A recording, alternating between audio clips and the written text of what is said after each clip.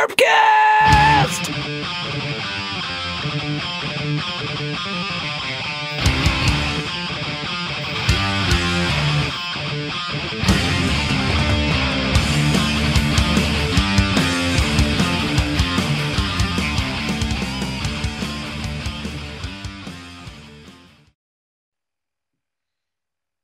That's the box. Nice box. Spacehulk is the game. Spacehulk is the name.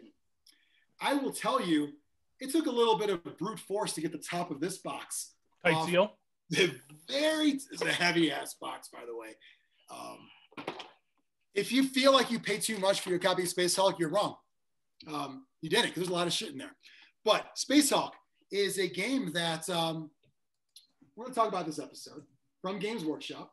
It is a very well-known property by itself, not just part of the 40K universe, but how many video games of Spacehulk has there been? At least 4, I think. Yeah. And they do the Doom style first person, kind of thing with that, but they've done since PlayStation 1. PC probably was the first one. I had it on the Panasonic 3DO. 3DO, I remember that one.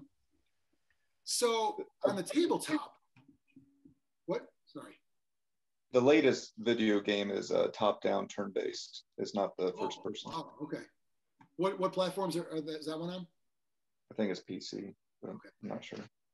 So Spacehulk, I remember way early on that it existed because this was an era, we'll call it Mike's era, for lack of a better term. The era when Games Workshop wasn't known as the Warhammer Company. They were known as just Game Company. A White Dwarf, maybe that was a little before, whereas White Dwarf had other articles, but at this time though, Games Workshop, because I remember going to I'm probably 13 and Dean's 23 and he's showing me all these games and they're all from Games Workshop, but they're all board games. And Spacehulk was one of those. So I think the first one came out in '89 and I don't believe I ever played the first one.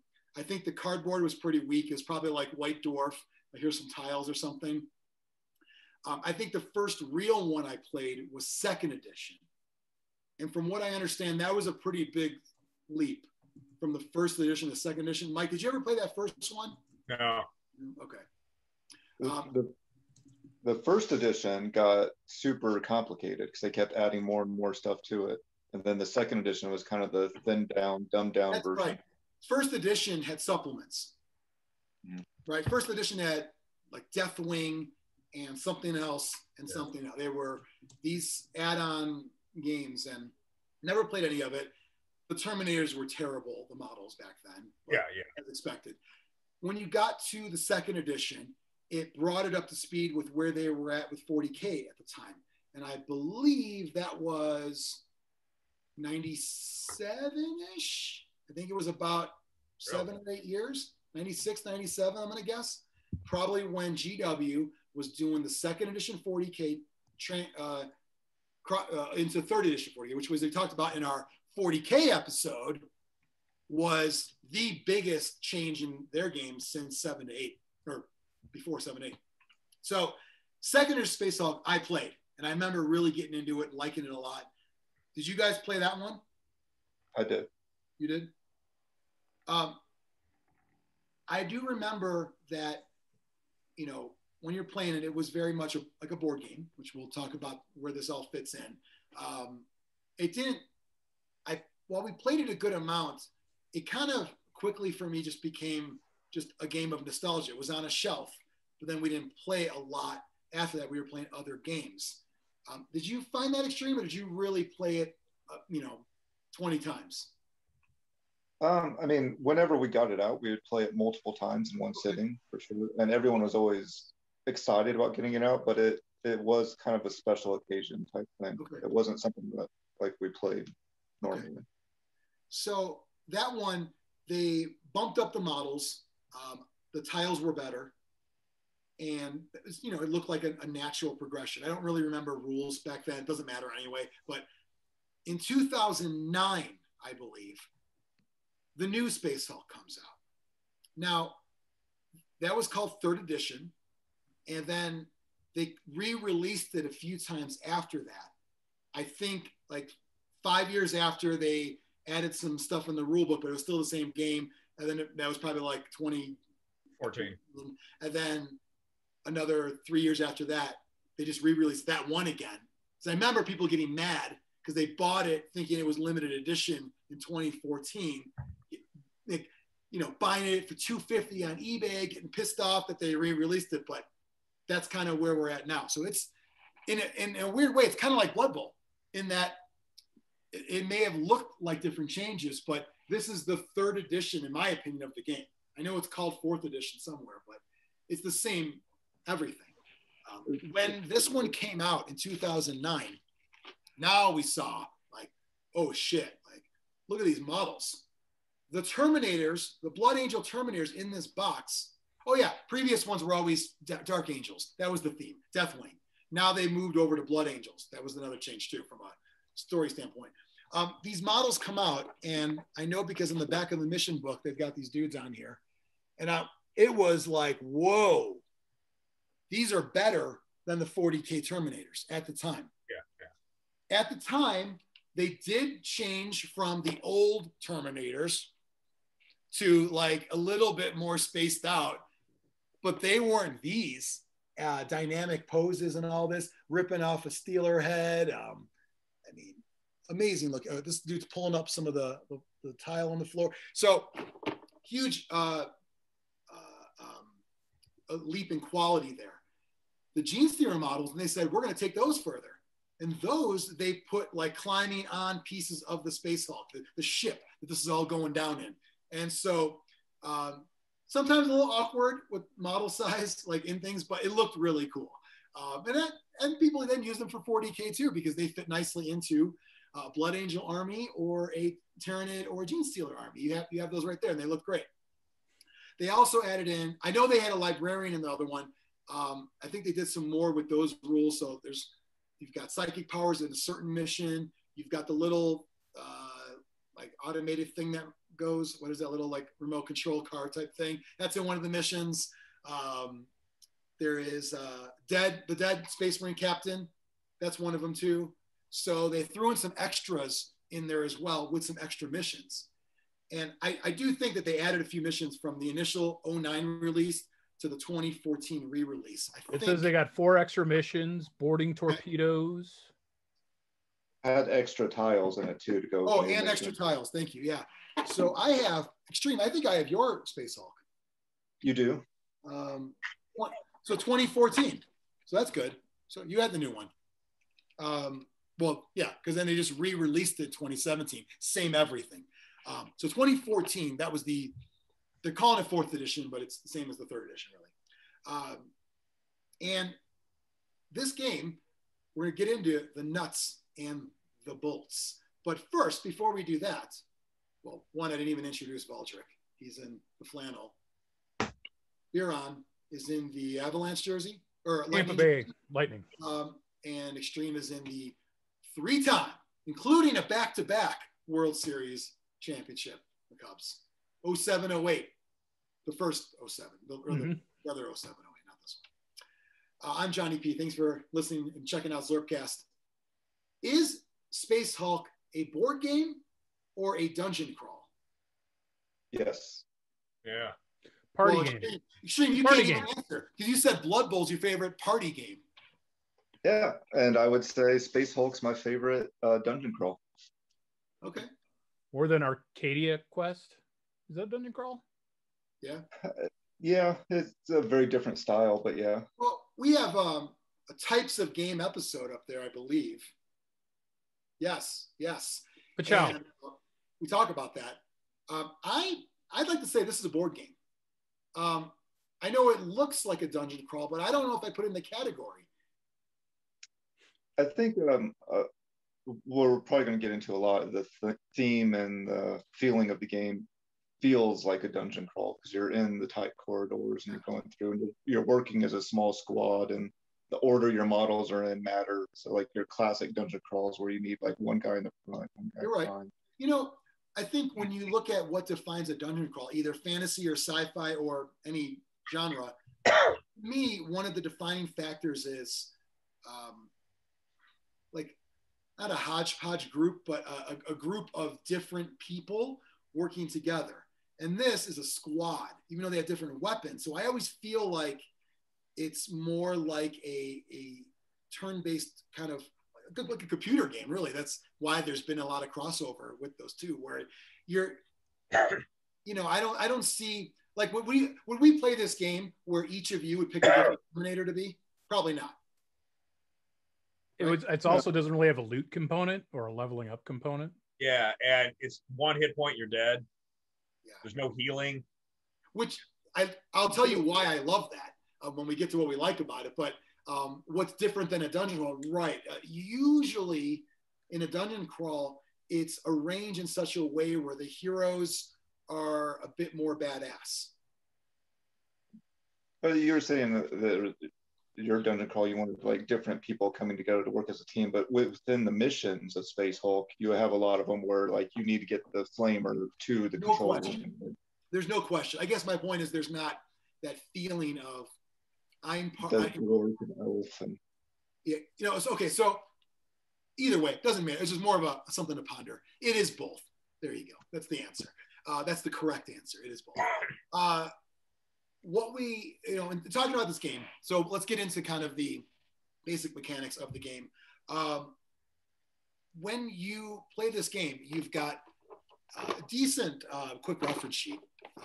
Glad they have this because it's really needed, the action point thing. But you're playing this game and you're trying to achieve these missions, but it's very much like the Space Marine and the Terminator side, whoever's playing them, they're playing the game. They're achieving a mission. The Genestealer invasion on the Spacehulk is trying to stop them. They do have their own winning conditions, which I don't really like as much because their main winning condition is to stop you from doing your mission. You can just say that. Like as soon as you can't do your mission anymore, they win. But there's some that are timed. There's some that are like, if you have two squads of Space Marines, you say 10 of them.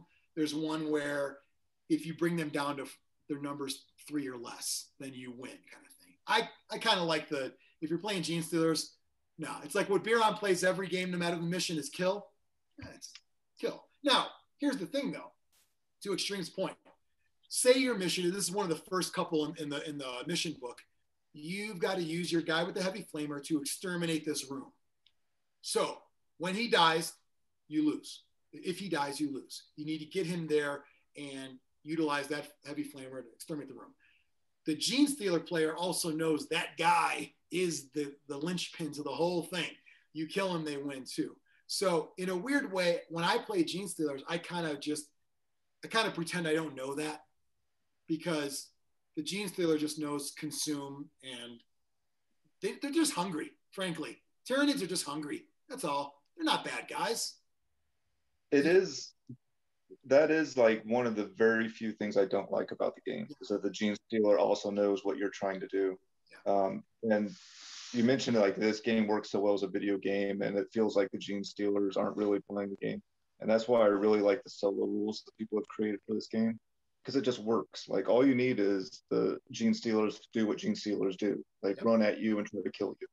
Like, okay. There's only, you know, Mike asked me earlier before we did the episode, is it even fun to play as Genestealers? And I'll say with a but, because it's fun when I don't feel like playing or thinking, or I just got my ass kicked by playing the Terminators. I'm like, well, you know what? You think it's easy? You try. And then we swap. That's a fun way to do it, by the way.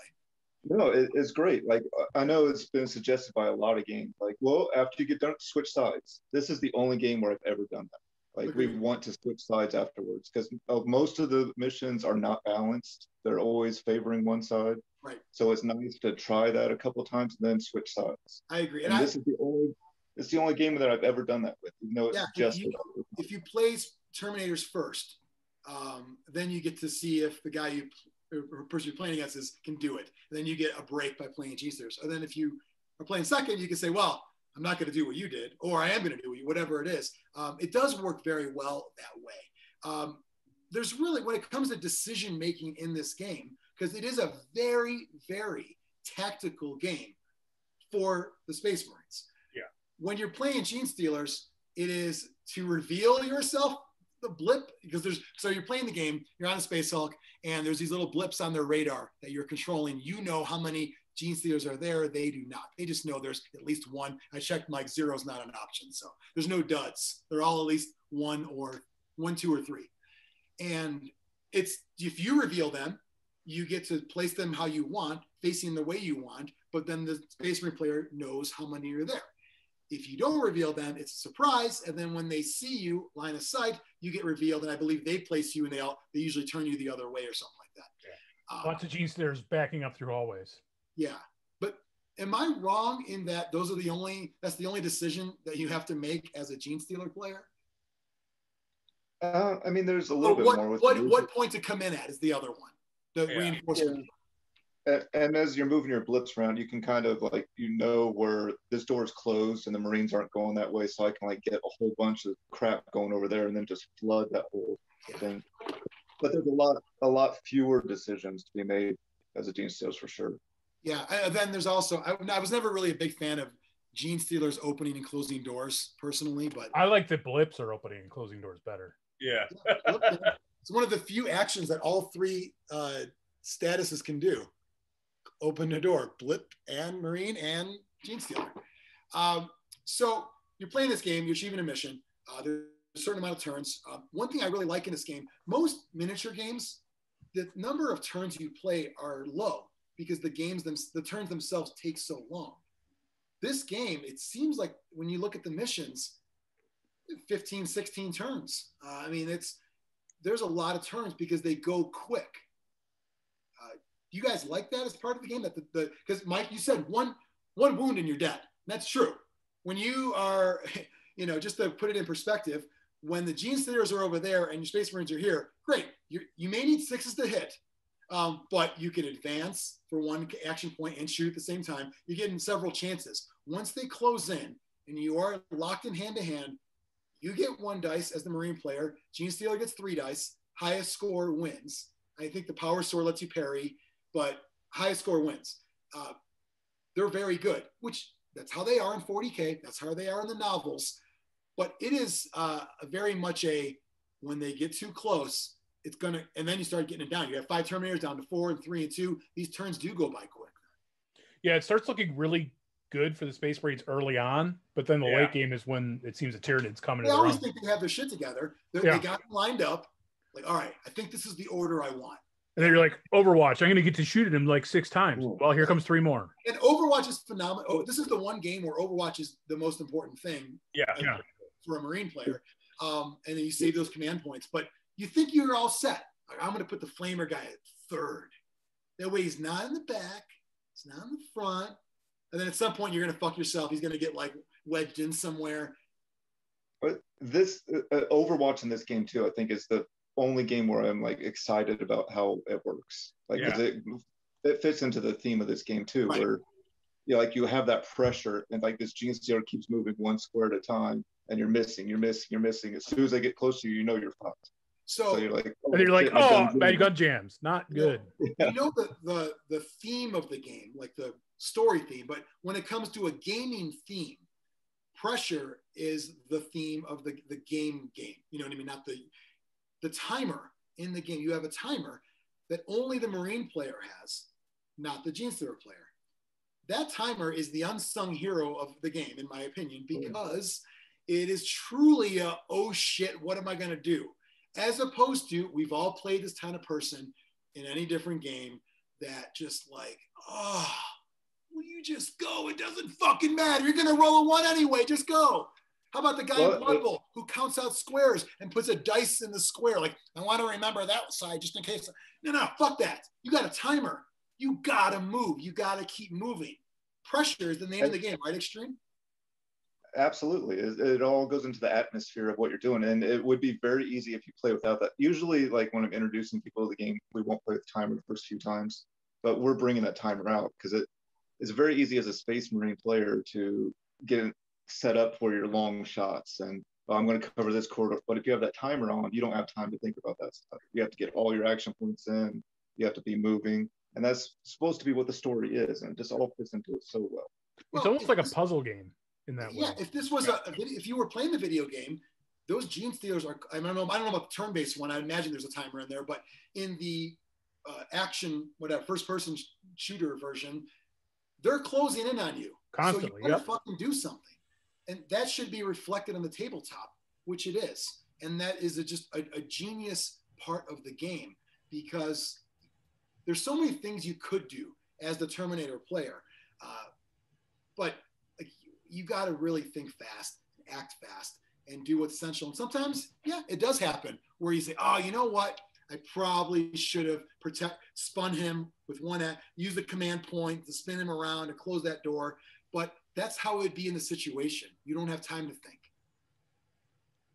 So, Xtreme, when you played this, do you think that the mission selection is a good enough sample? Because a lot of games, when they give you set missions, you feel like it's lacking and you want to seek out new ones. I feel these are actually really good out of the box.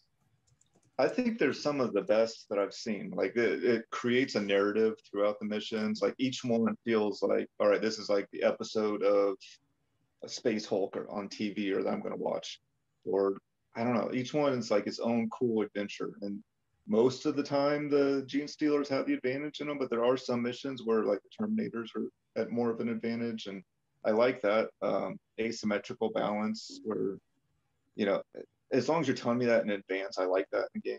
Like, warn me that these guys are going to lose more often, and I'm cool with it. But I don't know. I really love the missions. I think the missions are a big thing in this game. I mean, you have to play the missions. You can't just throw your models down and play. Yeah, there's really no. I mean, you could make up your own, but it's going to be, what do the Space Marines have to do? And I would say there's 12 missions or 20 missions. There's a lot in the new. Yeah. There's in the new rule or the. Well, they also released digital missions too. Okay. Oh, 16 Roman numerals. So 16. There's ones online you can find. They stepped it up with making everyone feel like a character too, which is kind of nice. That helps the dungeon crawl argument there. But the missions, I think, are a great sample of what you want to do. I think that as you're playing, especially if you switch sides, you really get an appreciation for the style and pressure that the game really lends itself to. When it comes to mechanics in the game, I don't want to there's plenty of how to play videos out there. Definitely check those out. But it's pretty simple. Xtreme, you mentioned in our War Cry episode, way back up there, about you like the dice economy of that. And this game has that. One roll, boom, that's it. That's why people are like, well, what is Space Marines need a 6? Well, that roll is not just to hit, it's to kill the genestealer outright. And if you already shot at him once, you only need a 5.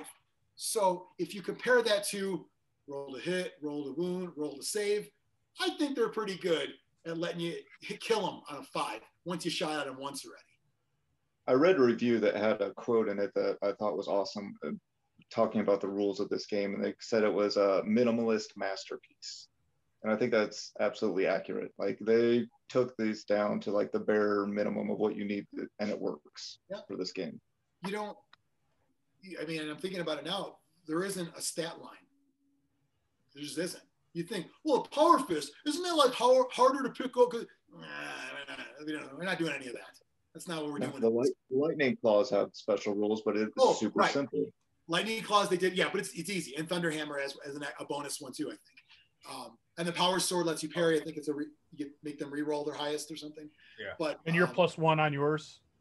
Oh yeah, you're +1 as well. Yeah. But Steelers roll 3 dice. They're picking the highest, so they're going to have the advantage in close combat, as they should. That's how it works. Your job as the Space Marine player is to give yourself enough room to give yourself at least 2 or 3 attempts at them before they get in your face. And like you said, Xtreme, Overwatch is phenomenal. Mike, you asked about why save command points. Well, I'm going to spend those to do Overwatch as you're closing in on me, because I've already taken my turn. My question was, why is the command point total hidden? And that was because so the Tyranid player doesn't know, because you could do some action. You can. Yeah, you don't want them to know how many you have total and how many you have stashed. Yeah. And also, I think I forgot about the stash thing. There's some shenanigans you can do with the stashed ones. I think there's, in typical GW fashion, because they do this kind of stuff, I think there's actually a line in there that says, if you catch the Space Marine player using like the wrong amount, you automatically win, or something like an illegal procedure kind of thing. Like, and if you saw them use 5 and that counter flipped only showed 4, you win, mate. Like, I don't want to win like that. So I want to talk about Xtreme, that quote you said about the minimalist masterpiece. And actually, this will lead into a pros and cons. There's actually something I really don't like about the mechanics of the game. As a fan of the game, I don't like this. And I'm hopefully this because I want to keep using this. Can you see that or no? I think so. Space Marines have 4 action points, and Genestealers have 6. And then there's a chart that says, here are the actions. Here's what the points cost. In my opinion, as a game designer, a published game designer, I think it should be, one of those things should be a constant. I would like to see these actions cost this for everybody, including if I want to write my own version and have, Necrons jump aboard. Opening a door is 1, turning's half, or whatever, 1. And then you can increase more. Or say, that's fine. Genestealer, it's easier. They get a free turn. Space Marines don't. But then we should have the same number of. It always seemed a little bit clunky to me to have 2 variables. Am I crazy in talking about that? Or does that make sense?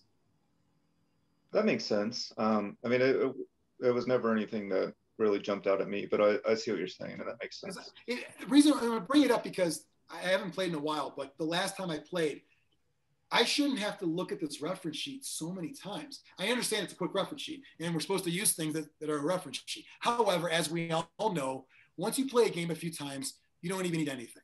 You look up an obscure rule, but the game itself, you don't need to pick up anything. I found myself picking this up because I got a little confused because we swapped sides, and I forgot how many it took to do different things. And as a Space Marine player, I don't want to waste my timer picking up even a 1-sheeter. So if I just committed it to memory that for everybody, moving backwards is 2, I got it. But a blip, it's only 1. So the fact that I remember that a blip is 1 to move back, and a Genestealer is 2 to move back, and so is a Marine, that threw me off a little bit, and in a way that I didn't think was needed. I thought, why not just say blips have more action points, and make it the same. I know it's a little nitpicky, but in a game that I want to use the minimalist masterpiece mechanics.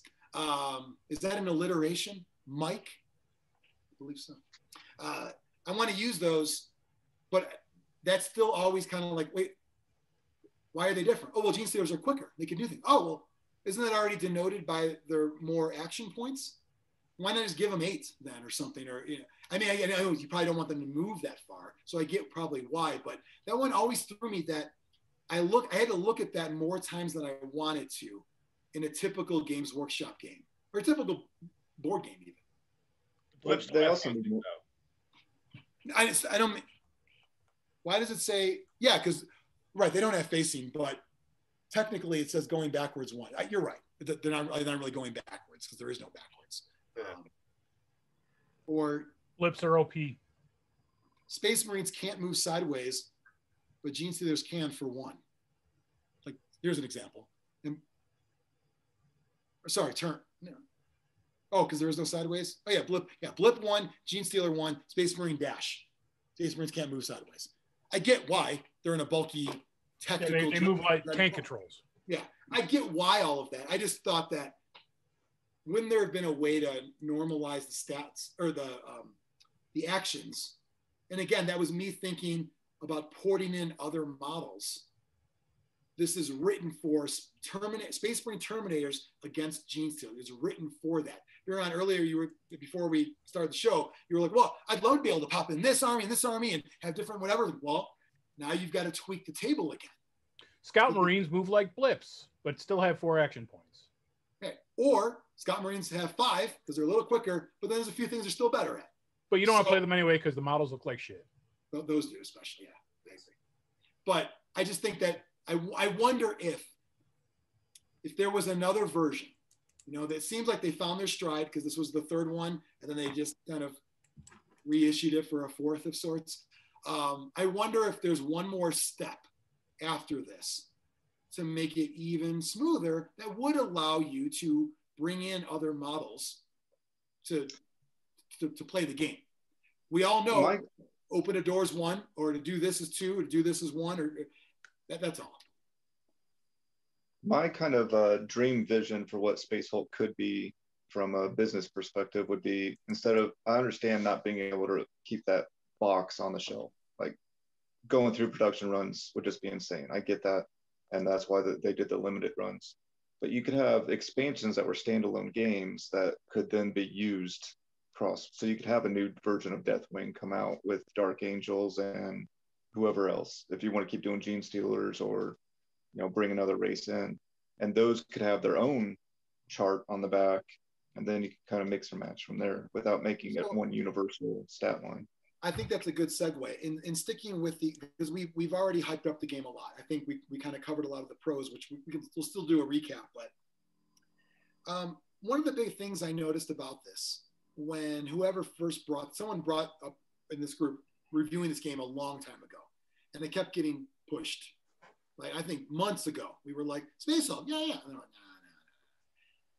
This is our last review of our first season of this show. Our next episode is episode 50. We're going to review our reviews. It's going to be great. Everyone watch that one too. Just as this review episode has been pushed back to the end, I also find this has been pushed to the back burner in everybody's collection of everyone who says, I love this game. Why isn't it on your table for game night more often? Does anyone know? I don't own it. Point, Biran. Xtreme, you love this game. Well, why'd you sell me yours? 2, why isn't this is your game night table? You needed it for weed money.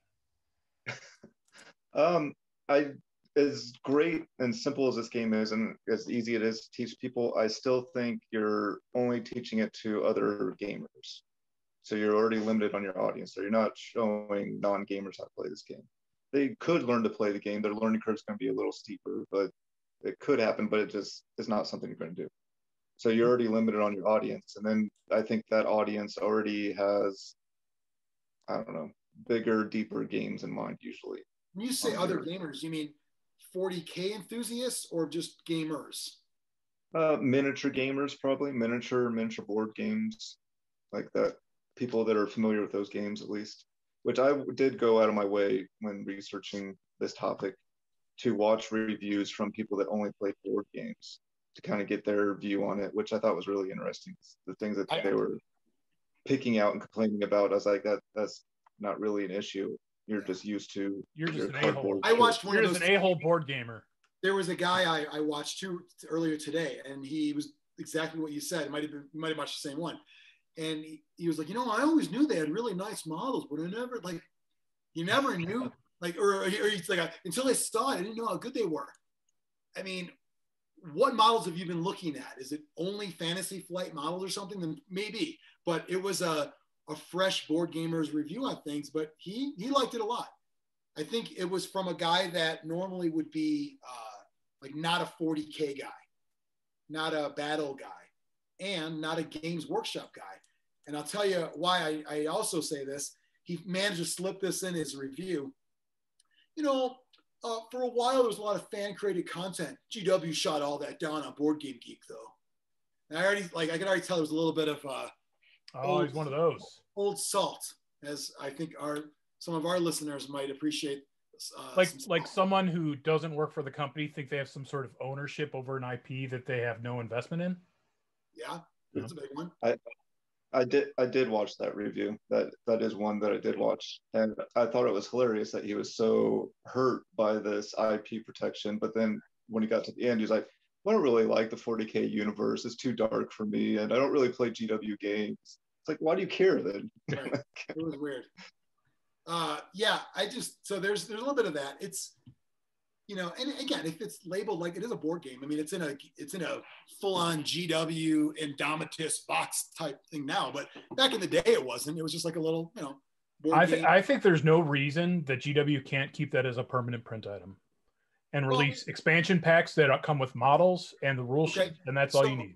You said, Biran, you're saying it should come out with releases. Xtreme earlier, you just said, yeah, why don't they have these expansions?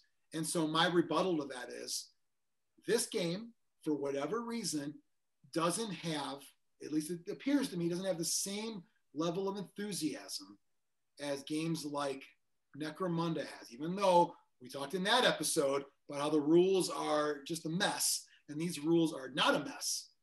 That game has a following of people wanting to buy more stuff. I've never seen people crave more of Spacehulk.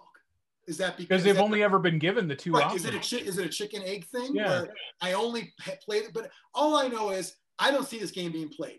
You know where I see it being played? The one guy at Adepticon that has a 3D thingy built. That is the one and only time I've played it. And before he has, by the way, before he has the one he brings now, he used to have one, because I remember I saw it in White Dwarf years ago. The floor tiles were made out of the bottoms of square bases. And I was like, how the fuck do you get so many square bases that you can use the bottoms with the little bubbles, little circles to be the bases? I thought it was crazy that you had 1,000 square bases. You must have worked there. But that's who plays this game. And Biran, you probably played that guy and got your ass kicked in 12 minutes. I didn't play. Told me the story. Yeah. So me and friend of the show, Jose Mata, we signed up because every year they have, it's like $10 a person to play a round of Spacehulk in this beautiful terrain that he has.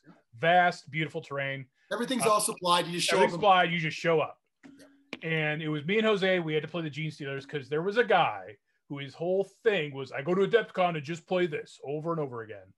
And he knew every mission like the back of his hand. And we got curb stomped, and it was a terrible experience. And that's why I thought I was going to hate this game. But after watching some bat reps, I'm like, oh, this game can be good and fun. Just don't play with that asshole. Yeah. This game could suffer from this is all I play, and thus it will be reflected. Because there's a certain pattern. Like if you played enough, you're going to be like, I do this. If this happens, I do this. There's rules. Well, there's a pattern to all of it. There's a pattern to how you deploy your experience. There's a pattern to what route in the maze you take. Where you stop a guy, that's his post. He's going to do Overwatch there. Turn him. Like there's certain. It's like a video game, right? Yeah, it's especially that where it's the train's not going to change for the entire con. Right. When you play a video game and like the old side scrollers, like when we grew up, like it was like pattern memorize the pattern. Right. You keep playing it like, okay, now I'm to this point. I know from this point, you always got to do this. Turn this knob this way. Do this there. You learn more each time, and that's how that would not be fun to play at all. So I think that's a con, because when you come to replayability, you don't want to have somebody master anything. But with 20 missions, if you get to that point, you've gotten your money's worth out of the game. Yeah. Well, I guess if you were playing a traditional dungeon crawler, because of the variable of other players and what they're really going to do, you don't usually encounter that. Mm-hmm. When you encounter that guy that is going to just stomp you because he knows everything so well, and you've only played 0 games and he's played 1,000 games, mm-hmm. It's going to show. And one could say that for any game, but when there's missions and there's clearly defined, like, what's the word? Like, things to do, but like, just those, by turn 3, my assault cannon needs to be right. here. It's not just, you know what? I'm going to search the room. No, it's do this. He's the same guy that if we were playing a dungeon crawler and it was a set amount of missions, would take over the game and be a prick to play with, because he's telling everyone, no. He'd be the pandemic player. Right. No, you go here. You have to do this. You have to do that. Well, my guy would, we don't care what your guy would do. You do this, you do this, you do this, you do this. And the only time he doesn't get yelled at for that is when he's playing all the guys. Like I just think if GW wanted to, they could make this base game available and really market it saying Space Hulk, new and improved. Here's our release plan. We're going to release the Genestealer Cult expansion pack that has everything you need to add them to the campaign. And then the, Ultramarines and then whatever. I think they could. I think that, and they've got the stats to show how many people bought at the different release times. Again, it's the same box pretty much. Yep. 2009, 2014, 2017, I think it was the last one, because that was the one when it was just re-released. Stores got it again. And I want them to do something similar, like I mentioned, where I want the expansions with different armies and stuff. But at the same time, like you go back historically, they did that in first edition and kind of ruined the game. So maybe we're better off with them not doing that. We don't know what the answer is, because we just don't know. GW has the numbers. They know what was sold. We talked about in our Necromunda episode how Shadow War Armageddon might have been a trial balloon. Yeah, just to see what's out there. People want skirmish in this format. I don't know what you get with these numbers. I just know that the other specialist games that were under that moniker, there are some that have faded out completely.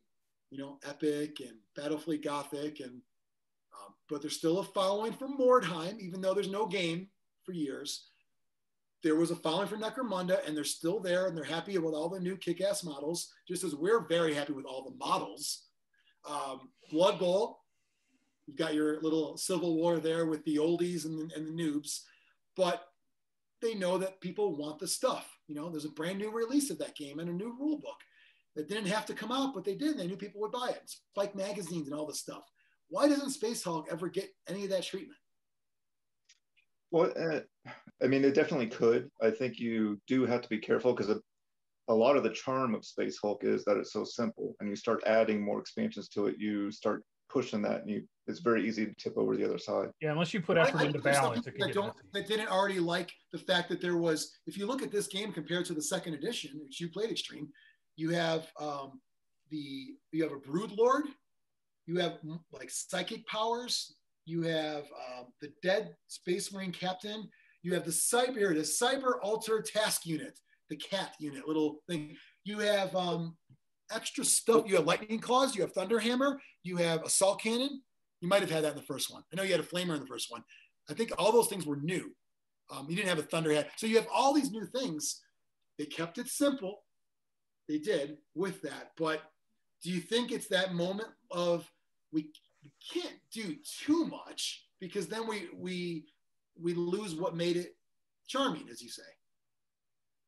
Maybe. I hesitate to give them that much credit, but maybe they were thinking that far ahead.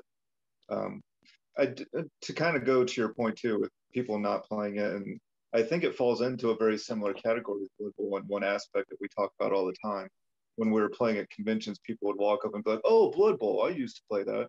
Space Hulk is the same like nostalgic thing, where if you happen to get it out, people are going to walk by and be like, "Oh, Space Hulk, I love Space Hulk." Like, do you though? When's the last time you played it? I know you love it. You say you love it, but when's the last time you played? And they go, "Get away from me, creep." Yeah, well, when that happens with Blood Bowl, what do you say when that happens in Blood Bowl? Because that's happened to you, Xtreme, where you're at a con, you're playing Blood Bowl.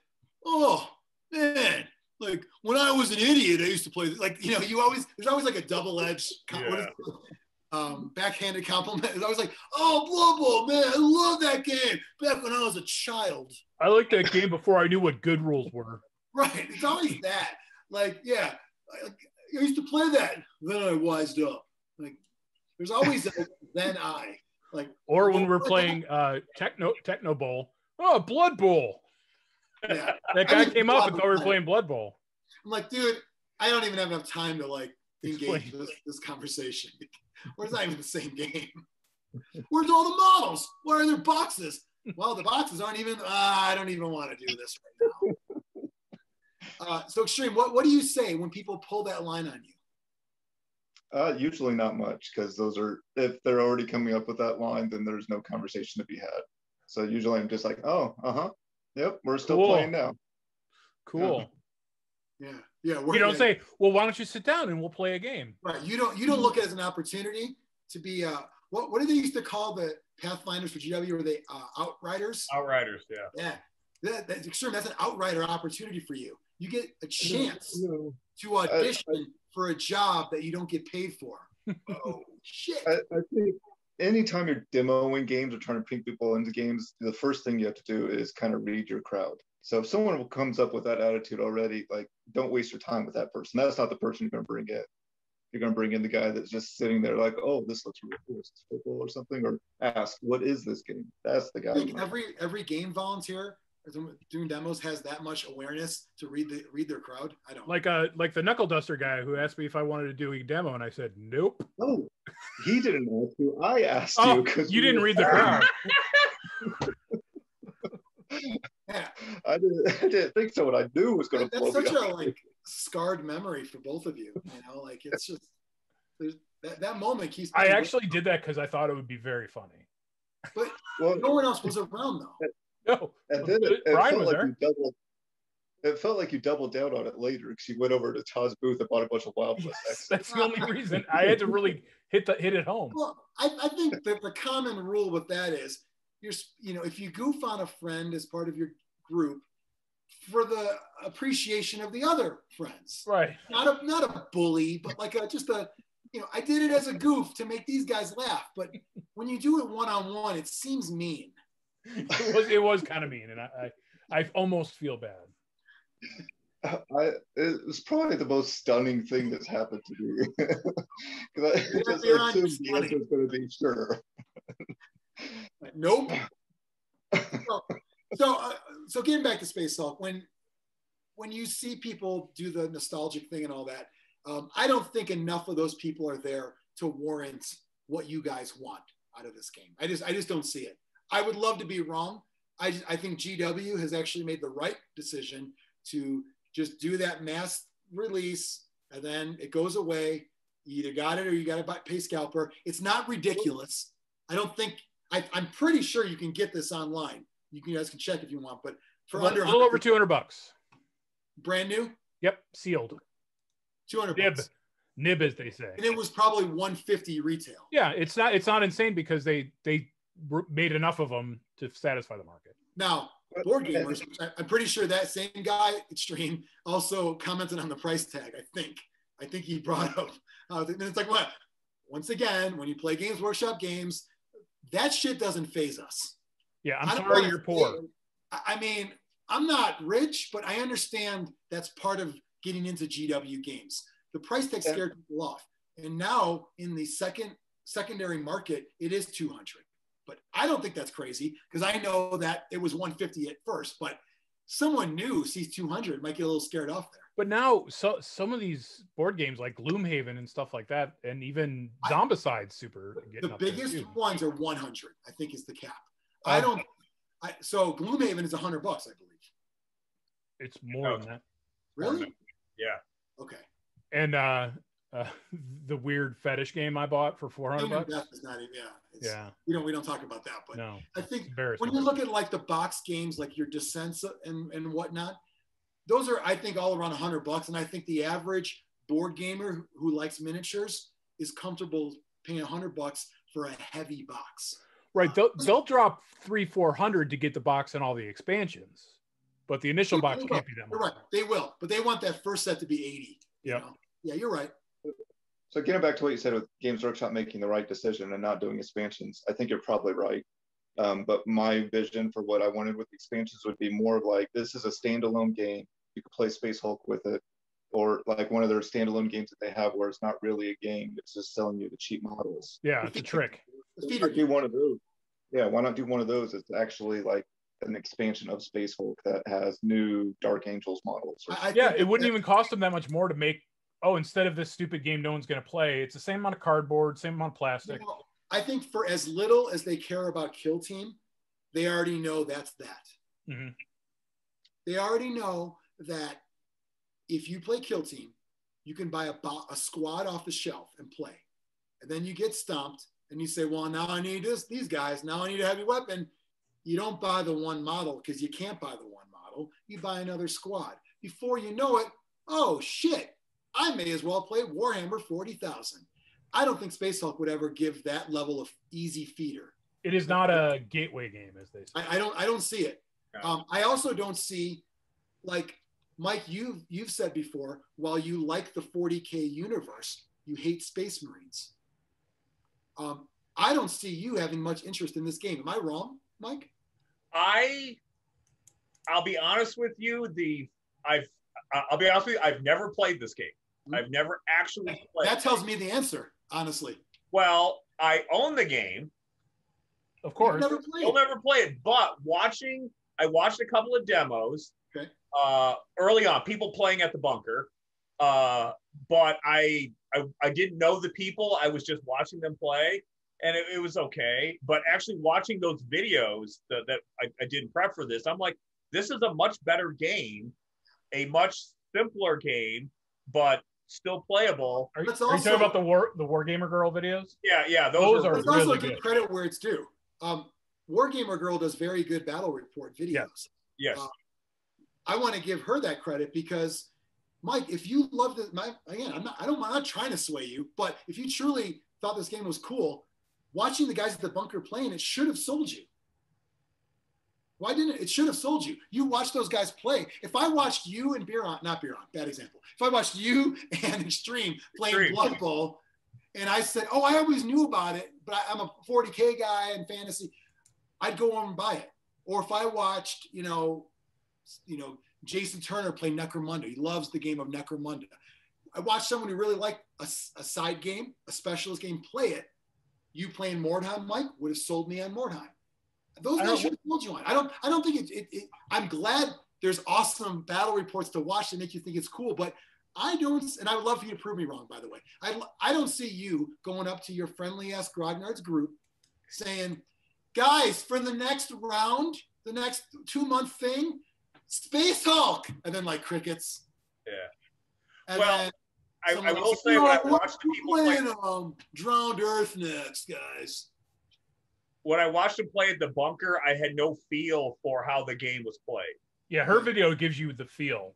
I feel like I could sit down right now and play a game without reading the rule book and get 90% of it correct. Okay, that's fair. So you're saying as a spectator, you weren't as educated in that game. Right. And I wasn't there to watch a demo. I was there probably waiting for somebody, and these two dudes were there. So I was convincing. And you know what? You were the convincer? Maybe baseball doesn't lend itself as, what's the word? Now, I don't want to say visual appeal because it does have visual appeal. Yeah. Like we talked about in our Dead Zone episode. You walk by a Dead Zone game, it looks like the fucking greatest thing in the world. It really does. Because it looks like, oh my God, look at this thing. But maybe watching it doesn't teach you anything. So something you mentioned there with Mike, like trying to get the group to play, I think that's another reason why it may not get played as much too. It's not really like a group game, like your gaming group doesn't play this. It's you and one other person. There's no factions. There's no list of factions, I should say. Yeah, fair. This is a board game or a dungeon crawl, which is still a board game. It's with miniatures. It is not a skirmish miniatures game. There is really, maybe I'll ask, what's the term? Is it the $64 million? What's the question? What did they used to say? 64,000. Which is nothing but now, by the way. Well, yeah, it was the 70s. Yeah, but now it's like you win $1 million for like spinning a wheel. It's crazy. But the $64,000 question, is this a game anyone would ever get into? Not the weird guys, Biran. I'm talking about normal gamers. Is anyone getting into this game every Friday night we're playing this? No. Unless you're doing some custom missions and factions, no. And even when you do that, there's an end. And yeah. It's sooner than you think. And I don't want it to be. I would love to get into this game. But, okay, so since we've kind of merged our pros and cons, that the con of, and I go back to what Mike said before, in our chat, but we brought it in, was if there shouldn't be a drop-off in, what's the word? I know, not gamesmanship, because we already know genestealers can see what they're doing and whatever, but there's a drop-off in fun factor when you play genestealers. I'd say so. A true game you get into, both sides should be equally fun to play. That's why I still like this game a lot, but there's a half a point drop for one thing and half a point for another, but they're big things. They're based on the enjoyability of the game. And I think the fact that the Gene Stealers are not nearly as fun to play makes it easier for them to be controlled by an AI system for single play. You know who this game's perfect for, and this is not a knock on it, but it's great for like a dad or a mom and their kids to play. Right. And the kids usually play Gene Stealers, but every now and then they might get a little cocky, like, oh, you want to try it? And then they go, oh, I'll go. That's what it's fun for, because then you kind of satisfy some extra mechanics for the parent. But I don't see, Biran, if you and I were a 2-person game group and we just got together and played games, we're not playing this all the time because it's going to lose something. And I think it's because the Gene Stealer player is really the DM. Do you think there's someone that's heavily invested in Mantic sci-fi games that might have a compatriot that he would make play Gene Stealers all the time? Who are you talking about? Coach and Fabian? Oh, yeah, I don't know. I think they play Dead Zone. But I mean, Dead Zone is no, but can't you see him saying, you're playing Gene Stealers? Oh, you just mean as what I picture. He's a bottom is what I'm saying. You got to use Mantic terms. Playing Project Pandora. Right. And it's Enforcers and Vermin. He's playing Tarsag. Could you imagine if they were able to do something where once Pandora, the music thing started, they can like sue them and become set? And Mantic gets $1 billion. Yeah, you know that like there's no that the footing was never laid for that to ever happen. Though they do a Kickstarter for their legal fight. Yeah. And it's now we have to trim the sides, and now it's instead of Project Pandora, it's Project Randa. Project Pandora. Japan. No. And Japan. Andor, right? Yeah. Why is that harder to do than I ever thought it would be to cut off 2 letters?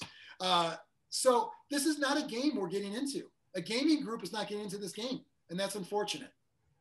Everyone agrees on that? Oh, yeah. It's my favorite type of thing. It's a game you don't really get into, but it can still be good. Yeah, it's a game that you're like, hey, let's do this. It's a special occasion game. Yeah, just once. Yeah. Hey, Todd, can we stay open late and play some of this game? And he'll say no, and be like, oh, damn it. Xtreme, I don't know the relationship you have with your son anymore, but for a time, wouldn't this been a really fun game to play like 6 missions in a night with him? Yeah, absolutely. And every time this game came out, like we did play multiple. It was never like we got it out and we played 1 mission. Right. Like every time it came out, we played 4 or 5 games of it. Well, because once you set the tiles up, you want to use some of them already. It takes a while to set those up. So. Yeah, I was going to ask you that. What's the setup time? What's the prep time on this? There's a lot.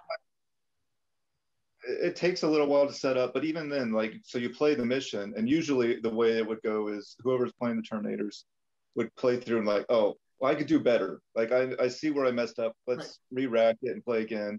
And then usually after that second time, they're like, okay, let's switch sides. Well, that's also a testament to how quick of a game it is. It's a pretty quick game. The timer helps, but just the way the game plays is pretty quick. It lends itself to short turns, but lots of turns. So usually we would play like 3 times each mission because we wanted to, but then also because of the setup. Right. Like so it was one tip, a setup pro tip: always play on a bigger table than what you think you need. Yep. Because the last couple times I played this, I did it like a coffee table kind of game, and I didn't really like scale up where everything was. So I'm like, hey, I know it says there's 2 corridors there. Would you mind if I just did 1? Like, because I already screwed myself and it's already out there. And there's no way this shit's going to work to say, can we just bring it? No, it's going to, don't do that. The tiles are pretty good, by the way. Let's kind of get into some, we don't really do the components too much. I think they're some of the best tiles ever made. Yeah. I'm not going to go. Can you snap them against each other for me? I'm not going to, hold on. I'm going to disagree a little bit, and actually they're best ever made. I'll tell you why. Now, we're all nerdy, dorky gamers. Biran's bagging even worthless comics. Mm-hmm. But a lot of people aren't going to take as much care. I haven't played with this version a lot of, maybe 10 times. These will get frayed big time. These will come up big time. I know that because the counters have done it already. So they're very good. But Fantasy Flight does better tiles, in my opinion, because they have like a linen kind of the linen paper. Yeah, and it like folds down. So instead of it being cardboard here, those kind of fold down. I'm not saying you can be reckless, but you can be a little more hard on the components than these. But I'd prefer that over the no connectors at all. That some. There's no reason not to print another set on the back, by the way. Mm-hmm. Yeah, they did. Yeah. There's no reason not to. There is a reason. What? Because the front side's embossed. So then you'd have to emboss both sides. You know what, Extreme? Emboss these nuts. I'm talking about you could. All right, so how about this? We play one like this. It's inside of like the Eye of Terror, and we don't even see fucking walls. They don't even exist because we're already in a place where we can't even understand what's going on. So I'll play it on the black. But then you don't know your squares. But I get it. It's not embossed. But Fantasy Flight does it. Just saying. Just saying. Do they emboss their tiles? No, they don't need to. They're a rougher texture. They're grippier. Way too much credit to either the word emboss because you like saying it, or the result of being embossed. Either way, I won't say more. These spacehulk tiles are awesome because it almost feels like there's some terrain on there. There is little rubber places. I give you that totally. You can't tell, but there's a little bit. You could probably tell, right? Mm-hmm. It's got texture. It feels like you're on these grates here. I'll give you that, but you got to be careful with them.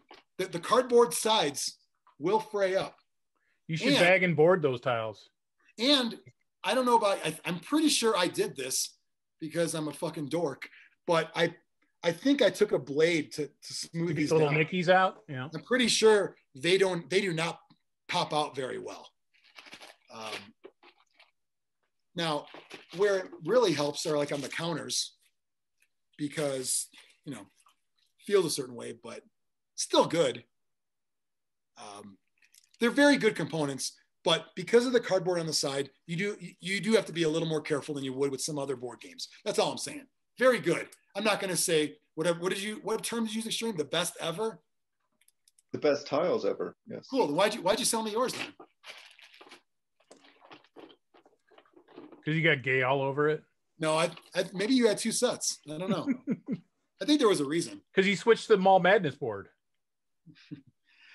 It is they do look really cool though. Like from a look standpoint. How slidey are they on a smooth surface though? They are a little slidey, so I highly recommend if you could play on the bottom of a game mat. Yeah. Like but they lock together, so you have your whole map. So your whole map. Totally. This is not like when we did our Dungeon Saga, and it's like that's a mess because then even the connectors are worthless. But they do lock together. So yeah, there's no issue there. But you still would want to play because a lot of dungeon crawlers, you've got a lot of larger sections. This game has a lot of one row corridors. So you do want to play it, I think, on a mat, a table that's not like a slippery dinner table kind of thing, because they do slide around a little bit, but it's not that bad because they're locked in. The doors are pretty good. There's a little plastic pop into the doors. Those are pretty good, double-sided. You could use the command point tokens as intended. I've heard people complain online about certain ones feeling different ways. If you're that guy that feels the way things, why the fuck? Oh, this is definitely a 4. Yeah. Yeah. Like, get this, like somewhat related. I bought those wooden tokens for Star Wars Legion, and they're awesome. I love them. I don't remember if it's the guy who made them in his description or a review. One of the two said, you really should put these in coin cases though, so that way you can't tell which is which. Like, no, you know what? I want to feel wood. That's why I fucking bought wood. I wanted plastic, I buy plastic. I'm not putting them in coin cases. And also I don't have to protect them. They're tokens. They're like poker chips. They're wooden. These counters are fine, but some people have preferred to use a dice for the command points. You got to keep it secret then. You got to put it to the side because Genestealer's not supposed to see it. I'd rather use the tokens as intended. But, and some people put them in a bag. I just flip them upside down. What's wrong with that? I suppose if one gets completely trashed, maybe you should put them in a bag. But if they're relatively normal condition, Flipping them upside down is fine too. Also, if the sergeant, if you redraw it, do you put the original token back in the bag? I think you do.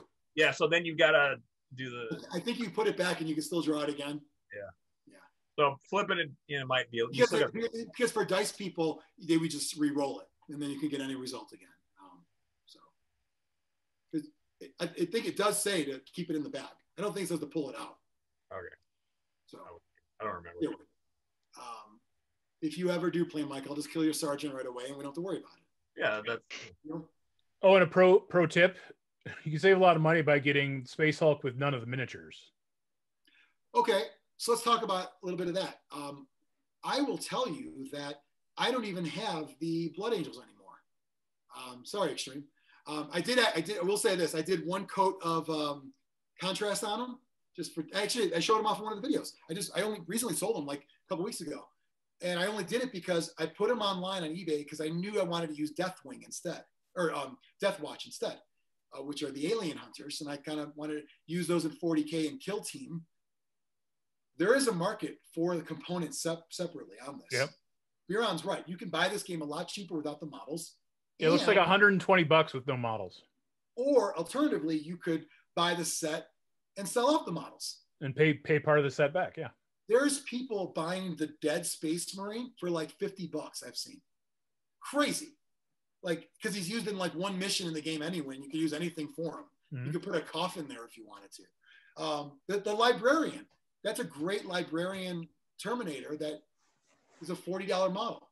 So you could actually sell. So I use Deathwatch Terminators in my game. And I have the genestealers because I mix them into 40K. The models are great, but you're right, Biran. You could definitely do without if you wanted to. Mike, you could play this game with what are the Nurgle Terminators called? Death Cult, or they had a name, but you could. Death Shroud Terminators. Death Shroud, yeah. So you might have to fudge some of the weapons, but you could if you said, I don't like Space Marines, but I want to play this game. You can use those. You do want to have something for the special guys, though, because almost every mission has more than just Power Fist Stormbolter. You either have your captain with the sword, captain with the Thunderhammer, or your Chain Fist, or your Assault Cannon, or... Heavy Flamer and the Assault Cannon seem to be very key in this game. Yeah. That's a good Heavy Flamer, because you could block corridors to stop the genestealers from. Yeah, but Flamer, if I recall, you have to recharge. It's to use or the Assault Cannon has limited ammunition. Yeah. Wasn't the Flamer something though Xtreme, like with the counters? Yeah, the Flamer is limited on ammunition. The Assault Cannon is also limited, but not as limited, and a lot of missions has a reload option. Yeah. So the Flamer, that one mission, it's either the second or the third one in the book, where you got Bulkhead, it's the second. Yeah. I think you get quick shots at the Flamers. You always have to hold on to one in that mission. You got to be real smart and real, wise with how you use them and how you protect them. Like I said earlier, that's a little bit of a con for me. Not the Space Marine side, but the Genestealer side of knowing who the target is. Like they're not supposed to know who the best one to kill is. So the gamesmanship in the game, there's a good amount of that there, but I think you already realize that because of, things like Biran's story. Nope, you only do this. The best way to win in the shortest amount of turns is to go bing, bing, boom, boom, boom, and do that. That's going to happen in this game. So if you're comparing this to other games in the 40K universe, it's probably one of the most gamey and the least, I don't want to say thematic because it's very thematic. Don't get me wrong. It's the least, I don't know, anything can happen because you're not shucking buckets of dice, I guess. Yeah. I don't know. And you have to be conservative about the weapons. And I'm not saying that's a bad thing. Don't get me wrong. Maybe you like both ways. I'm playing Orcs in 40K. Hold on. I got my shirt filled with dice to just fucking throw on the table. I've done that in 40K, but I also appreciate the one dice, one kill philosophy as well. We've covered a lot, brief on the gameplay, mostly a lot of pros, couple of cons. Anything else we want to address on this one? Talked about the models. They're great. Components are solid. Very nice. Just like, what do you call it? Like all-encompassing kind of thing in the box. 16 missions. You play those multiple times because you figure, I lost, I want to try again, or I want to try the other side. So 16 times 3 or 4, you've got a lot of playability in this game. And then there's 9 digital missions. There's 9 digital missions and probably others out there in White Dwarf. When the game was re-released, I bet White Dwarf came out with some. In each of the re-releases, I bet they did. Yeah, it looks like the digital missions, there's a Dark Angels, Ultramarines, and Space Wolves. Okay. I was actually a little surprised they didn't go with the Ultramarine theme, because that's their thing. Well, they wanted people to actually want to buy it, I guess. True, yeah. As an old-time 40K guy, Ultramarines wasn't always their thing. Yeah. I've always been under the impression, when I got into 40K, that Ultramarines were not the poster boys. Back in the day, Dark Angels and Blood Angels were what everybody played. And then like somebody that was a little bit of a wild side, and they went to Space Wolves. Ultramarines weren't really, if they were, why weren't they chapter or Legion number 1? They weren't. No, I'm saying is that a later fluff edition that all that McCragg stuff and yeah. So around the time that 3rd edition 40K came out, which I think is probably when you may have started playing Battle for McCragg, and they were like, Marnius Calgar's the guy. Like, no. We had Ragnar Blackmane, and we had these. I don't think Ultramarines. Somebody can, if they want to disagree or follow up in the comments there. But for a long time, Ultramarine were not the poster boys. It also seems to be like they're trying to make Ultramarines a thing, and everyone's like, nah, the other ones are way more interesting. Well, you know what it was. So in the fluff of the Dark Angels, the Deathwing were the name of their Terminators. So and they were the first company. So every chapter, if you go by the book, every chapter's first company is Terminators because they're the veterans. But Dark Angels are the only ones who gave them like a thing. They were like the inner sort of they wore bone color armor, not because that was the old Horus Heresy color. That was the thing. Blood Angels gave their more assaulty guys the Death Company. Space Wolves had Blood Claws. They were the more aggressive young ones. Ultramarines never had names, back in the day for special troops. So because of that, if you're making a game that says Genestealers against Terminators, there is no other choice than the Deathwing. And that's why those expansions came out back in the day, Xtreme, called Deathwing was one of them. Because that was if you wanted like the Terminators that had a thing, that had names that were cool, it was the Deathwing. And then later on, Filthy Chaos. This edition, or the 3rd edition rather, is when they went to Blood Angel Terminators. I don't really know why. Maybe they thought vampires are big. Yeah, maybe. I think a lot of it is they were underrepresented because back in the old days, Blood Angels were very popular. Everybody wanted Commander Dante in their army or Captain Tycho, all these cool characters and the vampire theme. And they just kind of like fizzled away. So in a weird way, it's kind of cool because I don't have the models anymore, but if you look even in the way the models were designed, some people don't like this because it makes it harder to fit in, but I don't know if you can tell, but they have little blood droplets on them because they are Blood Angels models. I'm not saying you can't paint them as something else, but to the purists, I think some people might have shaved those off and not appreciated those being Blood Angel sculpts with blood marks on them and various icons on there. That's why they did it, because they also made them all characters. These guys have names, That's why they did it. So could they re-release it again with a different one? Maybe. I could see that, because why not? We need some salamanders. Maybe diversify. Yeah, it could happen. I always like the idea of like sending the Death Watch in there.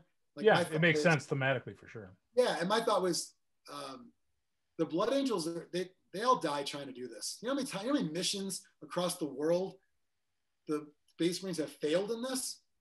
I'd like to say they're good. Yeah, and how do they only have 1,000 people? They'd be wiped out. Right. You'd have to have like the Blood Drinkers or the successor chapters. Yeah. They're all gone. It's only 1,000 Marines, you know. So yeah, I like to use definitely Terminators, and I like to use mix and match with regular Genestealers and then the ones that come in the box. They both fit together nicely. You can easily tell because the ones that come in the box have a bunch of shit going on, like climbing up. And I know a lot of people covet the ones from this box for their Genestealers. They're cool. Of the difference. You know what's a good way to use them in 40K is if you, like, when you take biomorphs in 40K that are basically like war gear, and if you want to say these guys all have a certain thing, use those instead. These guys all have carapace armor. It means they have better armor but can't move as fast. You could use those as if you want. So I mean, you could do that because they do look very different, but they also look cool mixed in too. And I think they used those in the when they released the Genestealer cult, that box set that had a bunch of stuff in it. I think they used a lot of the same molds. Oh, really? Okay. Yeah. I vaguely remember that. Yeah. Yeah, they're cool. The Broodlord's a little undersized because he's made for spacehulk playability. Yeah, the newer release Broodlord is way cooler looking. Yeah, and the Broodlord in 40K is very good. Yeah. I don't remember if I don't think he's as good in the game. I think in spacehulk he's like a junior. I'll call him a junior Broodlord. Yeah. Or maybe a Brood Duke, if you will. Whatever, one below Lord. But anyway, it's a great game. Great models, fun games, and a great like all-encompassing board game there. Anything else we should talk about? Kind of covered a lot. Xtreme, I know you're a fan. Anything you think we missed about discussion on this? I don't think so. Okay. Well, now it's time. Now it's time. This is episode 49 and the last game we're going to review in our first season of this show. I'd like to think that whatever ratings we come up with won't be changed in a week, but maybe I'll be wrong. Because there's going to be a question next week I'm going to ask everybody. I'm going to say, what changed? Did you play more? Did you watch stuff? Did you read more? What changed? This one being only a week away, it's kind of like when your codex comes out right before the new edition is going to come out. Mm-hmm. You know you got to get it. You hope it's going to carry over nicely. So we'll see. I think Xtreme's played a lot, but I might have played more. So would you agree, Xtreme, or do you think you played more? I don't know. You can go first. How many have you played? How many games, roughly? I have no idea. I mean, it's 30? been spread out for so many years that I wouldn't know. Same here. Because I played from second edition. I'll go first. I'm going to give this game of Spacehulk 4 Zlurpees. 4.0 Zlurpees. I feel that's a good rating. I will play this game with you guys anytime you ever wanted to. I just feel that because of a little bit of the action clunkiness, again, that's a small one. That's like a 0.2. It's not a 0.5. But the gamesmanship of it and the Genestealer drop off in what's in it for them, a little bit there, but that's okay. That's kind of part of the charm. But that is why it's not a 4.5. I really thought all day today, even throughout the videos that I watched, that 4.5 could be a reality for this one. But I looked at it next to my other 4.5 games, and I said, I want to play those games before this every time. So that's why I actually was going to do 4.5. But when you put it next to those other ones, it's like, fuck. No, I want to play Marvel Crisis Protocol right now. Not this one. On its own, it could be a 4.5. But hey, like we're going to talk about next week, there's always bias. You're always rating against something else. Should this game be judged on its own or judged against anything else? I don't know. If it was the first game we reviewed, could it have been a 4.5? Maybe. But it wasn't. Because you fuckers kept pushing it back. Pushing it back. Pushing it back. Pushing the game back on your shelf. Mike, you need it as the finale. Season 1 finale. Is underneath a bunch of other stuff in your home right now, correct?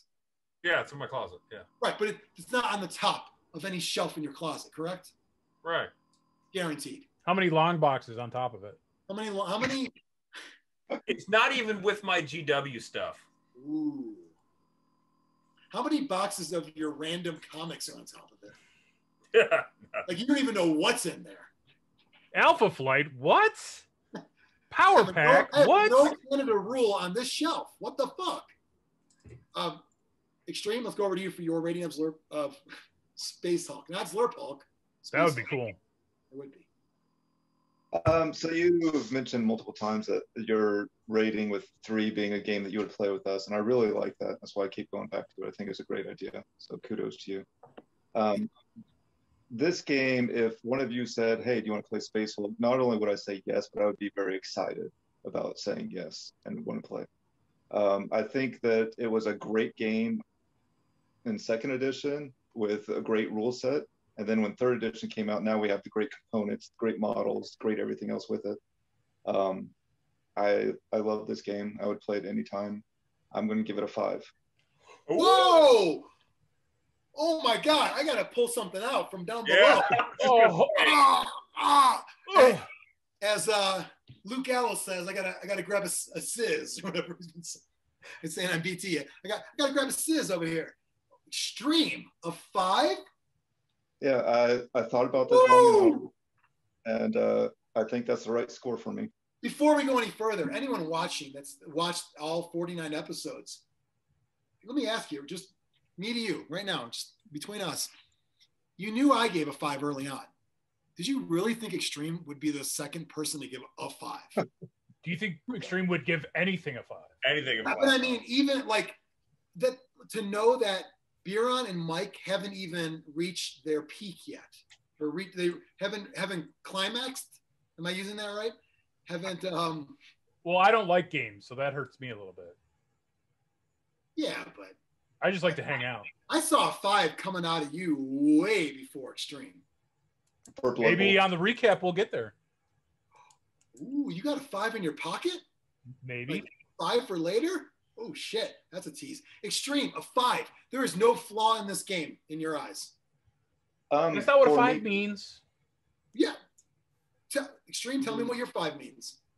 For me personally, this would be like the best game that I could play. Like, it checks all my personal boxes. I see that's not a perfect game, but for me, it's the perfect. Okay, that's fair. Well, that's kind of in a weird way. Like when I gave my 5 for Underworlds, all the way up there, I flip-flopped your rationale.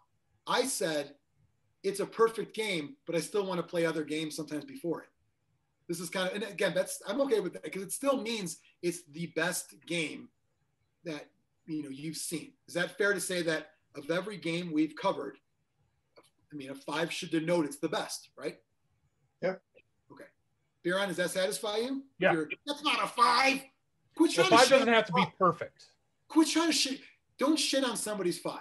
That's a rule of the show now. Don't shit on someone's 5. You can shit on their 4, shit on their 1. Don't shit on their 5 because the 5 means something special to that person. Agreed. I apologize. So a 5 from Xtreme. That's a fantastic score. The best you can get. And I'm shocked. I was thinking 4 from you. Maybe I was thinking 4.5 just because of the dice efficiency. Well, yeah, I was leaning towards 4.5 from him because he didn't at any point really say anything negative at any point.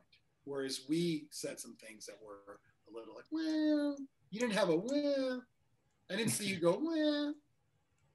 You didn't go, well. There was no hemming or hawing. Xtreme's talking, blah, blah, blah, and there was no, well. No wells. We have a word count. It's the most words he said for a game review. The most for sure, yeah. No, Rivet Wars. Oh yeah, that's because you were the only one talking. Yeah. Yeah, you did like a direct plea to Ted Terra Nova, like, please watch. Like, well, you can't say please watch if he's not watching. It doesn't. I want to wear your skin as a suit. Right. Please give me the Russians. You were begging for those. I guess Biran. Yeah, because I've played a game and several Panasonic 3DO. Mike, you've never played, right, Mike? Never. Okay. And when I played, it was very bad experience. Right. But I knew there was something in there. Well, you paid money to play Biran. I did. I paid $10 to play there. Did you? By the way, can I ask? Did you leave right after, or did you? Was it a one time, or was it a? It was we did one mission. Oh, okay. So it wasn't like it was fun, and from the aspect that both me and Jose were looking at each other, just rolling our eyes about. Well, that was like when Xtreme and I played a kill team or a combat patrol. We both bailed, and the dude freaked out on us for leaving, even though we're telling you we're leaving. Yeah, already just left. Like, but thank you. And there's 2 of us, which means we don't fuck up anything. It's 2. Yep. Because it's an even number.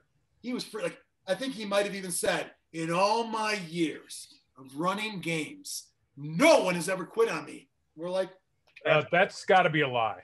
I got to go get some fucking chicken. Friday night game, people are going to drop out. Right.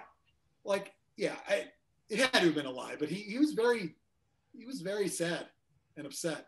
But, So I'm not going to penalize this game for what I think it could be, because I know that's not realistic. The game as it is, and basing it, I think of it as a board game. I'm going to give it a 4. Great score. One of these days soon, Mike and I are going to play at Grognard Games. I would like you to play like the first 1 or 2 missions, and then switch it up. You know, maybe play both ways on the first one and then the second one, because I do think that Xtreme, and we agree on this, because I think I don't want to say it's a fact, it's still an opinion, but I bet you any person into Spacehulk will agree that part of the allure to this game is all right, now let me try. Mm-hmm. That's a big, and great point earlier, Xtreme. Other games, you can say we can switch, but it doesn't have that same, now let me try. I mean, one, because it's miniatures, usually you want to use your own miniatures, but even like, I don't know, like Techno Bowl, we wouldn't swap sides, even though it's just card, like, we just wouldn't do that. This game's different. There's very much both sides play completely differently. Yeah, you couldn't do it. Let me see if I can do it. Or you did it. I bet you can't do it. And I think watching those videos I watched today, the Wargamer Girl videos, it's like, oh, I could probably, like Mike said, I could pick up this game and play it with just a quick reference sheet. The level of tactics as the Marine player of what to do, who to move, when to use command points, it's off the charts. Yeah, like, but just to play the game is... And under a timer. Yeah. It's one of the most, for one side, for one player, one of the most tactical games I've ever played in my life. For one player. Michael. I'm a little torn, because on one hand, I want to give it a 3.5, because I've owned this game for 8 years and have never shown an interest in it. But on the other hand, everything I have learned in these past 2 days doing research has made me want to play it, and I'm glad I never got rid of it. Yeah. So based on it, like you said, the 2 modes of playing, for me personally, I feel that's again a benefit, because if I ever got Katie into it, I know what Katie wants. She wants ease of play, so she could be the Tyrannid, right, and have the disposable, things. Don't get me wrong, she will have a blast killing you. Yes, like it is a lot of fun to know that. Like, I don't know, I didn't do the math hammer, but whatever it is, 80%, 70%, like going in, when I get 1 square from you, you're fucking dead, and you know it. Oh yeah, you're not winning that.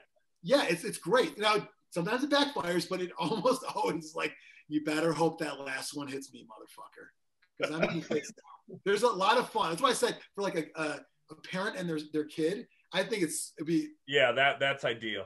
I was thinking, I wasn't going parent kid because I don't have kids, but I was like, if you get that girlfriend that it's your birthday and she doesn't want to give you the blowjob, so she's going to give you the board game, this is the one for that. So, would you ever say that if Spacehulk better than a blowjob? Question. I think it's that easier than a blowjob.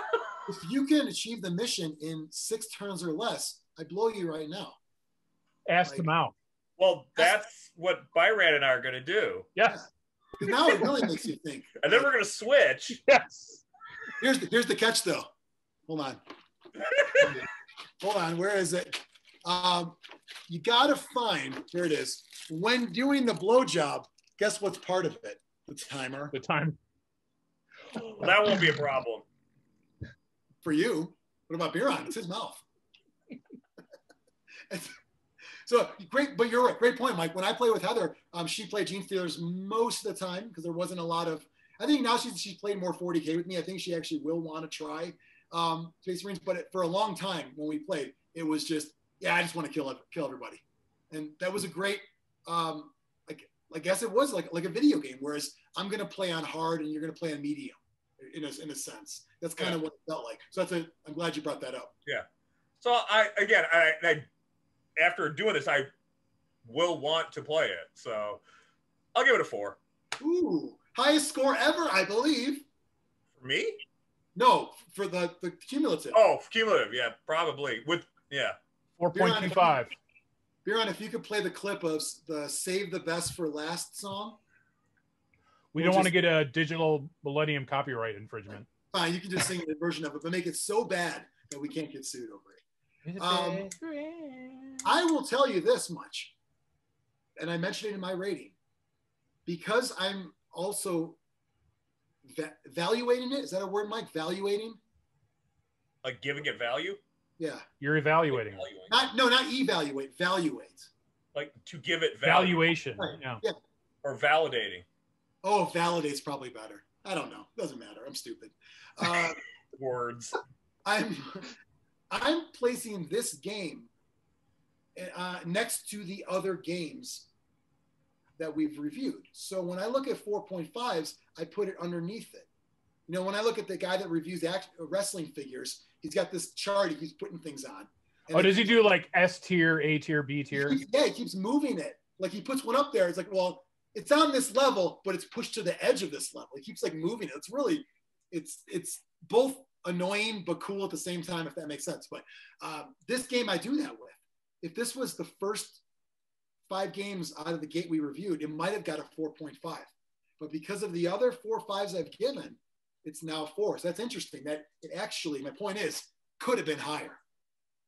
And maybe, who knows, Mike, if you didn't watch those reviews today on YouTube, and if you didn't hear us talking about it, if we just said what we do sometimes, what are we talking about? What are we talking about again? Oh no. Somebody make a decision. Oh no. Because that happens. If that was this, it might be a fucking 3 from you. Yeah. If I didn't watch those YouTube videos, then it hit me like, oh. Yeah. Xtreme and I we put on Games Workshop red polos today. And we sold on this game. What games are you into, guys? All of them except Gorka Morka. Cool. Let me show you Gorka Morka. Got me. I should have said all. Why did I say but? You know the answer. Just say everything. Lindavor. So, Spacehulk cumulative review scores a 4.25. 4.25. That is the highest, right? It's got to be. It's got to be. I think it's tied, but I don't know. I can't check right now. Tied with Relic Blade, but guess what happens in a week? Who the fuck knows? Yeah. Who knows? So are we going to change the scores historically, or It'll just be as a goof though? They won't be historical changes. I don't think. You can't really you can't change the video. The video is the video. But I would encourage people to watch that one to see what we've learned. It's okay to say what we've learned. So, Xtreme, you can keep. I hate to give more work to you, Xtreme. I know when it comes to the Zlurpcast responsibilities, you have the most. Yeah. Overworked. You could put an adjusted column next to each one. I'm going to go through the steps to see how much work it really is for you. You're going to right click a max of 4 times, 5 for an extra cumulative. If you can handle it and you want to handle it, you can do it. Do it, highlight it, Control C, Control V to the right. Don't want to do it? That's okay too. No, I don't mind doing the work. I just don't. I think it'll make the spreadsheet look a little uglier because now we have extra. Oh, and the episode will end up lasting 72 hours. When it comes to data, it's not about being pretty. It's about the fucking raw facts. Facts don't care about your feelings. Yeah, Xtreme. No one's gonna see and if you want to talk about how pretty the spreadsheet looks, I know you spent a lot of time on it. Giant like black bars over it isn't the most appealing to the eye either. Giant like black, like I don't want any of this. Or the Todd score tumor sticking out. Right, yeah, exactly. It looks like, like how there's a state, like there's a few states that we have that there's like a state, and then it goes like a little bloop, like St. Louis. Like the top of Minnesota, where it goes a little bit into Canada. Minnesota, and there's a story, like some guy's like, this is my land, I'm not going to sell my land. And there's a story where we had to draw the line around it. That's what our spreadsheet looks like right now. Todd is that little, like, a little nub. He's the wart. He's the, Missouri has one, right? Like a little underneath. Yeah. Florida. I know the Minnesota one because I watched a documentary about kids that go to school and have to cross the Canadian border 3 times to get there. Yeah. There's a good documentary series. I think it's on Netflix now, called How States Got Their Shapes. And it goes through. I've heard of that, yeah. State, and when they have weird cutouts, why the ones out west are squares and why the ones east are all like weird shapes. They go through each episode as a state. So I like Florida because it looks like we're pissing on Cuba. George Carlin. He said that? Yeah. Now he's dead. Go figure. The Cubans got him. Yeah, watch what you say, motherfucker. Just saying. Well, we have communists within our midst that might get upset at that. The guy wearing blue? I don't think so. Maybe the guy wearing some red. Just the guy wearing red probably is the one to look at. Just saying. That's Mike. He just checked. So, great score. Let's see what happens in a week. Yes, Extreme. In a week, the scores will be adjusted. History will be altered. The timeline has been changed. This is like the snap happened. Yeah, this is yeah. What happened in the meantime? I have another idea. Okay.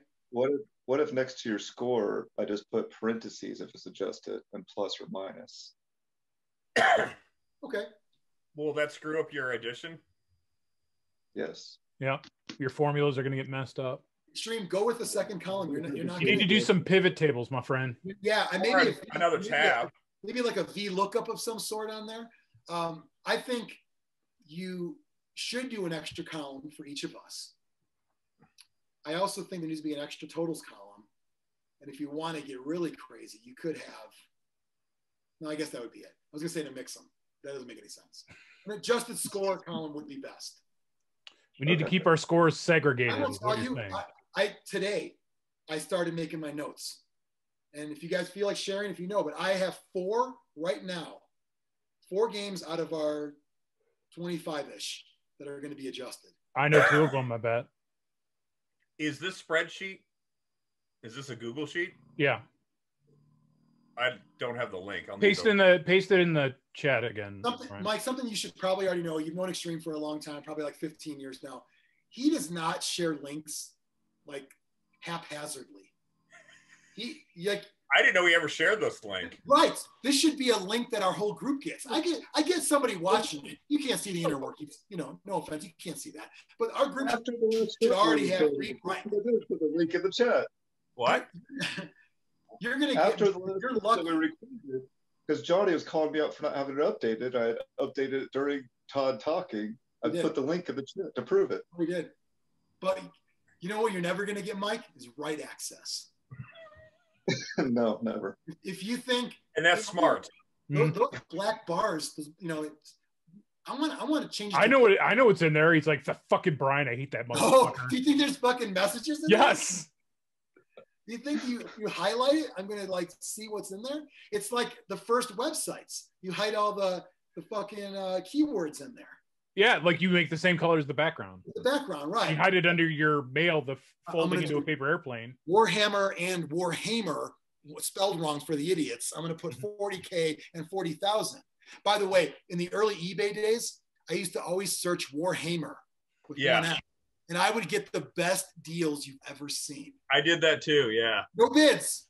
Man, I started this good thing, this whole army at $1. You know, one guy. Fucking one Greek. And bargain. whenever you were looking for like Marauder miniatures, always put in the typo for Marauder too. And you know what a good one, Mike, is, and you'll appreciate this one. The 2 different spellings of Bretonnian. Oh, yeah. 2 T's or 2 N's. Check them both. Yep. Check them both. Yep. They'll always be wrong. So, all right. So, episode 49 of Zlurpcast. Follow on social media at Zlurpcast.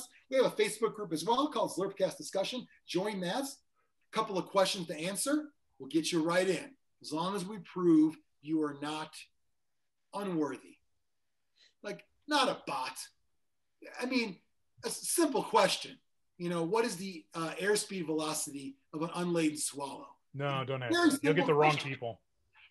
Very simple question. You'll see that in there. Also, Zlurp Nation, there is a link to sign up. Fun fact, the short link was blown up by MailChimp, who does our email database. That doesn't work anymore. They said, you should really use your own, like Bitly. Okay, thank you. So I went and grabbed the direct link, grabbed a Bitly. I opened up 50 tabs for 50 episodes, 50 tabs, edit, 50 tabs, cut and paste, 50 tabs, save. That was fun. So the link here will be correct because Biran will copy and paste from the previous one. No matter what it says, he will copy and paste it. It could be filled with racial slurs and it's getting pasted in. And I say, how'd you allow that? He's like, well, why was it okay with the last episode? Because I didn't even look at it. Right, fair point. Maybe that game required racial slurs and this one doesn't. So if you like Space Hulk, you should comment below. If you don't like Space Hulk, but maybe we swayed you, we'd love to hear about that as well. Tell your friends to subscribe. And big episode 50 is next week. Do not miss that one. Bye-bye.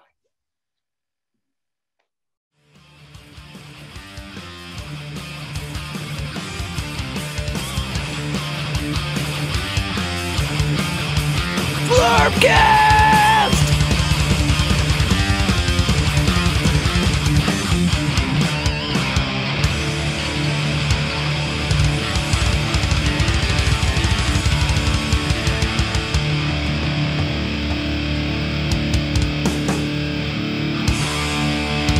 Brought to you by McMurdy's. Ba-da-ba-ba-ba. I'm loathing it.